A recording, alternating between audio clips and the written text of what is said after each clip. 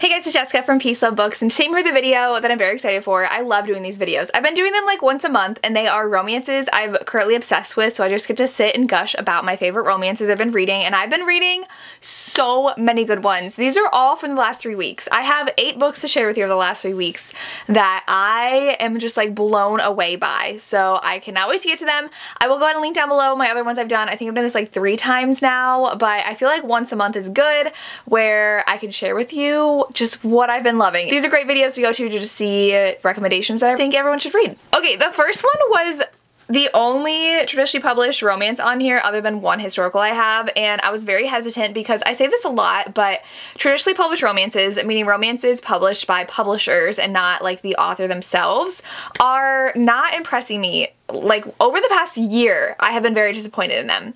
But I picked up Dead Romantics by Ashley Poston, and I saw a bunch of my friends reading it, and the last one when Tori picked it up from Novel Life and was like, this was amazing, I was like, okay, I'm gonna love this. So I read it.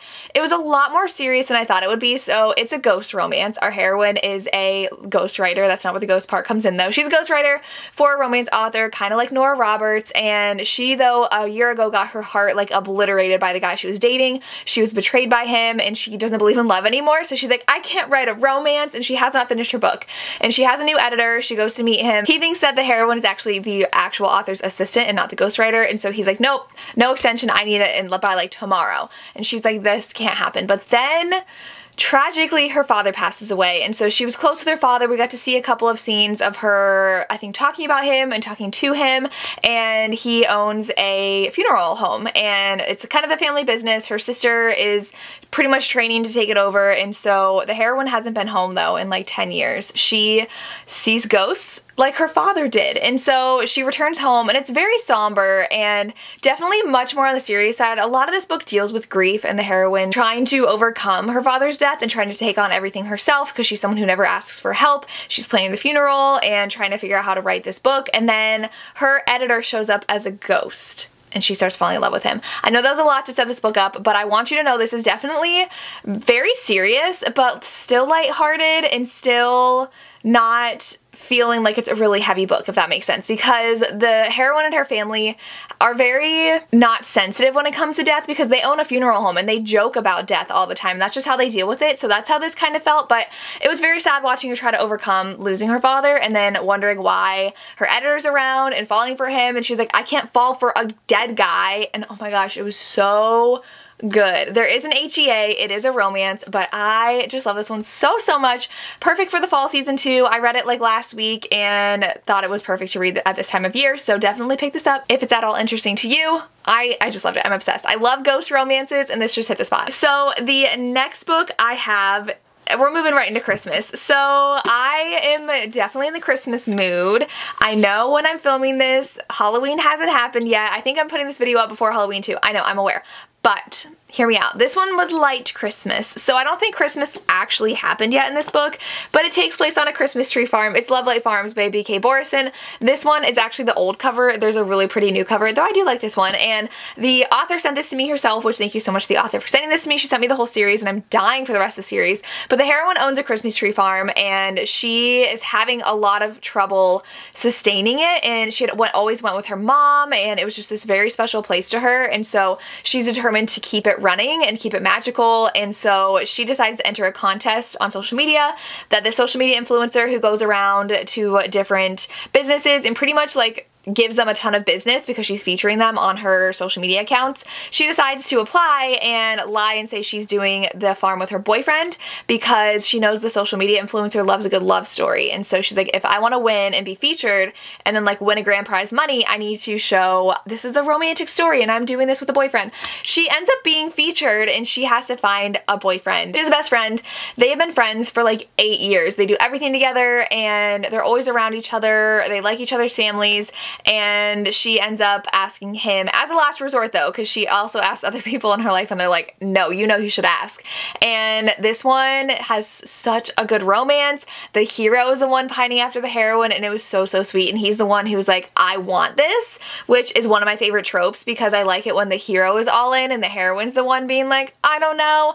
So I did give this 4.5 stars. It was a little slower in the middle, and I did, though, appreciate the fact that it was like lighter Christmas, so you can start reading this like leading up to Christmas because we do have Thanksgiving, and it's more so surrounded by the fact that they have a Christmas tree farm, and I just love the setting. It was just such a cozy, adorable, small town romance, and I'm obsessed with the side characters, and I cannot wait for their books because a social media influencer gets a book with one of the guys who works on her farm, and it's just gonna be so good. So check this out if you have not yet. Highly recommend. Then one I was super shocked by because this author I used to be obsessed with. Like 4 years ago, she was one of my absolute favorite authors, and then I hit a lull with her books where I was not enjoying her releases, so I stopped reading her new releases, and then she started blowing up, so I read her new releases and I love them. So I've been going back and reading some of the releases I missed, and that's Close Quarters by Kandi Steiner. I was a huge fan of the Palm South University series and A Love Letter to Whiskey and Weightless and like the Becker Brothers series. Like, I was obsessed with all those, but then she started coming out with some like okay books that I wasn't the biggest fan of. She was going away from her angst. This one was angsty. It takes place on a yacht, so I'm a huge fan of Below Deck on Bravo. My sister and I love watching reality TV. I know. We love Below Deck though, like obsessed. So this one, it takes place on a yacht, and her boyfriend's a yachty. So her boyfriend works on yachts all the time, and it's the summer after they graduate college, and she is a photographer. She's planning on going around Europe taking photos, and he's gonna work on the yacht in Europe, and they'll meet up at the end of the summer, but they end up meeting the owner of the yacht, and the owner's like, why don't you stay here and take photos for the yacht, and like you can see all the places we go and it'll be perfect for you. And she's like, well, yeah, that'd be great. And the boyfriend's excited too, and they end up spending the summer on the yacht. And it's her romance though with the owner of the yacht, a billionaire, sweet hero. I loved him so much. So much tension and angst. There is cheating in here. She has her boyfriend who she's been dating for years, but he's definitely a different person when he's yachting, and she is not someone who likes to party. She doesn't drink a lot, and if you've seen Below Deck, like they love to party in their free time. They work long hours and they put a lot of time into working. They like to have some fun, and the heroine's not into that. Her and her boyfriend are kind of like at a rocky point in their relationship, and the hero, Theo, is super into her and wants to spoil her and spend time with her and help her achieve her dreams, and he is the sweetest ever, but it's super angsty because she knows she shouldn't be doing it because she has a boyfriend, and she's hesitant to break things off because it's like comfortable to her and she's been dating him for a long time, but it's so good. Definitely more of a summer read, but the angst in here. Give me a billionaire hero who just wants the heroine, and a little bit of cheating in there too. I love that angst. So check this out. Then another one I cannot stop talking about, and I don't know, like I had no expectations for this book because this author has never written something like this before, but one of her series is my absolute favorite. So that's Devil of Dublin by B.B. Easton. I love her Praying for Rain series, and she just like writes out of the box. And so this one is kind of mafia, and it is childhood friends to lovers. They meet when they're kids in the woods behind her grandfather's house. She's there for her grandmother's funeral in Ireland, and she meets him, and he is like the devil child. He's being raised by a priest who's very abusive, and people think that he was like spawn of the devil kind of thing. And so he has a very rough childhood, and she's like his bright spot. She only comes for 1 week every summer, and so she decides with her mom to come back every year to visit her grandpa, and they see each other, and it's like just the magical part of their summer. And then something happens and she stops coming, and she goes through a really, really rough childhood as well. When she stops coming, she has to go live with her father, and she experiences abuse and assault during that part of her life as well. So they're both very damaged people, but she comes back engaged to someone else, and they get reconnected because her grandfather dies. So she goes to her grandfather's funeral. She's like 21 now, and she meets him. He is now known as the Devil of Dublin. He works for the mafia, and he's in bad stuff, and they have to fight bad people and figure out how they want to be together. So that's all I want to say about this book. It is so good. Very, very dark because they both have very dark pasts. They both go through a lot of dark things. There's lots of violence in here because it's them running from mafia people, and like he's known as like the Devil of Dublin. He kills a lot of people, but it's just like they're soulmates. Like that is what this romance is. It has like kind of a magical feel to it, which I loved, and it was just amazing. I could not stop reading it, and I could not stop thinking about it once I finished it. So read this book. Then, so I had the best reading vlog. So these three, so Devil of Dublin, the next two, were all in the same reading vlog I did where I was reading new releases. You guys, these books were like phenomenal. So check that vlog out if you haven't yet. But next one is Fractured Sky. My paperback finally came in from Catherine. She sent it to me. I did get to read an arc of this. And oh, I did get this one from a PR company as well. I just want to make sure I disclose that when I'm talking about these. But this one was sent by the author, but like I've been obsessed. I feel like every one of these obsessed videos, I have a Catherine Cowles book in it because I've been obsessed with her over the past like like 3 months. I've read her entire backlist, and this is her newest release, and it was amazing. So this is Ramsey and Shiloh's story, and there's lots of horses in here. It's a very small town. They work on a horse rehabilitation farm where they are really abused and scared horses that come to them, and they help them learn to like trust humans again. And so that's Ramsey's farm. Shiloh was kidnapped when she was young. This is book 5 in the series, so we see the repercussions of her kidnapping on her siblings and everybody related to her throughout the books, and then she finally gets her book. We've been waiting 5 books for this book, and she is ready to be taken seriously, and she hates how her parents coddle her all the time, and she just wants freedom. And so she decides to move, and Ramsey is someone she kind of sees around because she'll go and visit his land and just sit and watch him, and he's okay with that. They're both very broken, standoffish people. They don't like to be around people or to trust people or let anybody in, but they trust each other. And so he says, you can live on my property and work for me, and she does.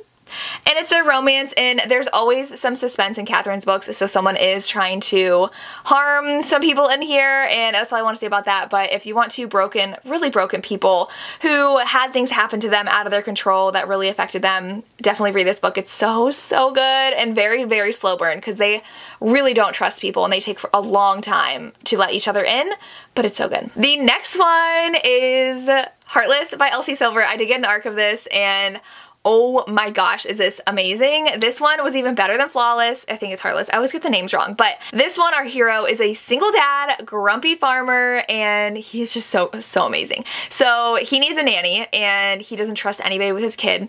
And so the heroine for book 1 is like, I have someone, they're gonna be your babysitter, and that's it. You're not gonna argue, you're just gonna deal with it. And so it's the heroine who is the best friend from the heroine of book 1, and she comes into town. She's really rich. She is like an equestrian, but her horse got injured, and so she's like out of a job really for the summer and doesn't really need to work, but she decides to, and falls head over heels for the son. I just really love the son's character in this book, and the banter between the hero and the heroine was amazing. The family in here was amazing, like the hero's dad. I loved him. I loved seeing the characters from book 1. I love the steam in here, super steamy, and I loved Cade's journey of trying out things that he likes instead of just dedicating himself to work and being a father. And so it was so good. Highly recommend checking this one out. Check out the entire series though. Books 1 and 2 are amazing. I am obsessed with Elsie Silver, and I will read anything she writes. Then I have The Words by Ashley Jade. This is huge. I didn't think I'd love it because I don't love rockstar romances as much anymore, but this was so good. I feel like I've talked about this a lot lately, but this one, our heroine and hero meet in high school. She is bullied a lot for her weight, and so she doesn't trust people very easily. She has a very close relationship with her dad. She has to tutor him though, and they start falling for each other, but then he betrays her in a horrible way, and he leaves and makes it big with his band. And so now he's a rock star, and she is trying to take care of her dad who has dementia now, and she is really struggling. And so the hero's also really struggling. He has gone into the spiral of sex, drugs, and alcohol, and he is not on a good path,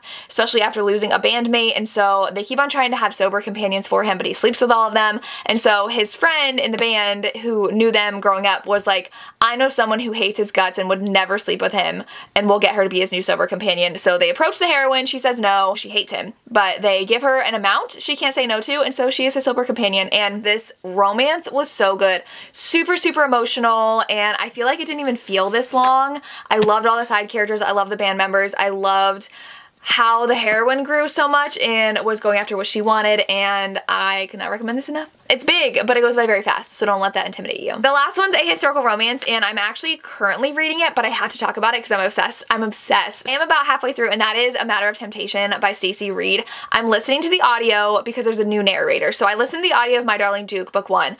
I hated the audiobook, and so I physically read books 2 and 3, but this one, I think, yeah, there's 3 now, and this one, I'm listening to an audio. It's a new narrator. It's so good. Our heroine is a twin, and she lives on her estate with her brother, but they have like no money left. Their parents died, and the brother is trying everything he can to get money. His loan was denied, so he tries to gamble and tries cheating, and then almost gets caught, so then he's in a duel. And so the heroine is like, you're gonna die. You're an idiot. And so she decides to go in his place without letting him know because she's better at sword fighting than him, and it's with like rapiers. I think that's what they're called.